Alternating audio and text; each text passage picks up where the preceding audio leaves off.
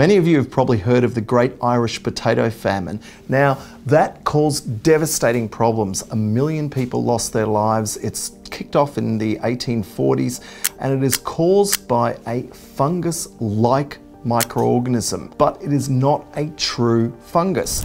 In Ireland, there was a single type of potato which essentially was farmed throughout the country, and that particular type was particularly susceptible to this fungal-like organism, and of course it wreaked devastating consequences. That brings me on to the next point. Fungi and other plant pathogens cause unbelievable economic hardship.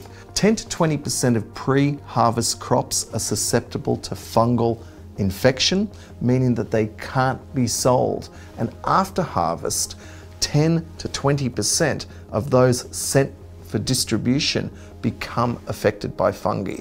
So that's anywhere between 20 to 40% of the world's agricultural crops are unfit for human consumption due to mold, mycotoxins, and plant pathogens that caused the famine affecting potatoes.